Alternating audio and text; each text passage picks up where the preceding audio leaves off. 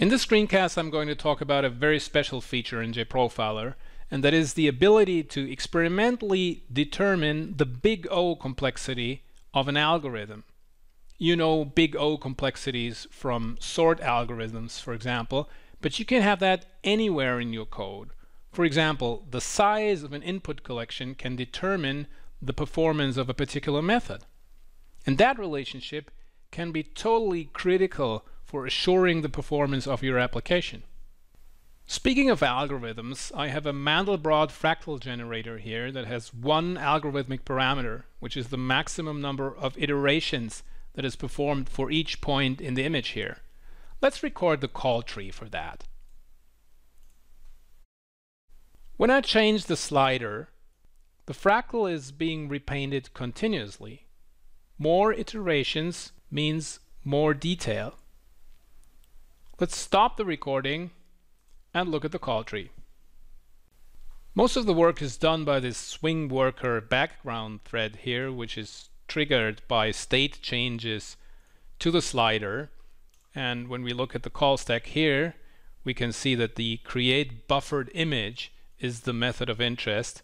And when we look at the node details dialog, we can see that the algorithmic parameter, the maximum number of iterations, is not being passed as an argument to this method. And looking at the source code, we can see that a getter on the image panel object is invoked to get this parameter. Ideally, we would like to record and plot execution times for different values of this maximum iteration count. And that's just what the complexity analysis does.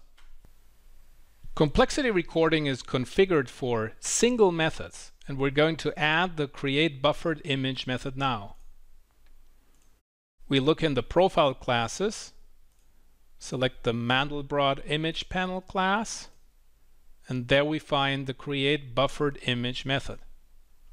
Finally, we have to configure a complexity script that extracts the algorithmic complexity from the method call, so to speak, the n in the big O relationship. And based on our previous analysis, we enter current object get max iterations.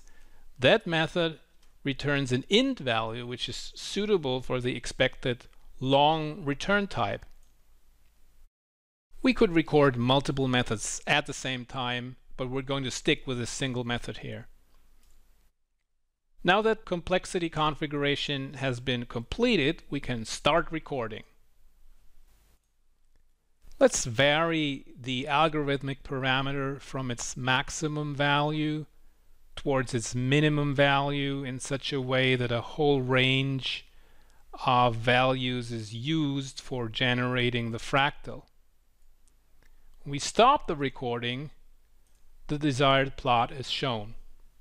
This is actually a bubble chart. That means that if there are multiple values for one particular point, the radius will be increased accordingly and it will become a bubble.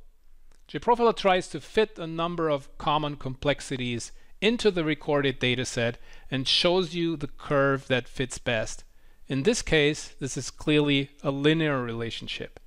You can see all the other available fits in the drop-down above here, ordered by their R-square values.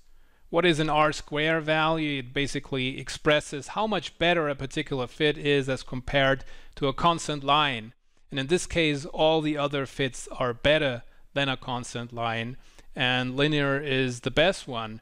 And you can switch to the other fits to see how they would look like. In this case, exponential clearly isn't a great fit, so let's switch back to linear. When you record complexity data, you typically get some outliers that are not determined by the algorithm, but by other things that are happening in your application or on your computer.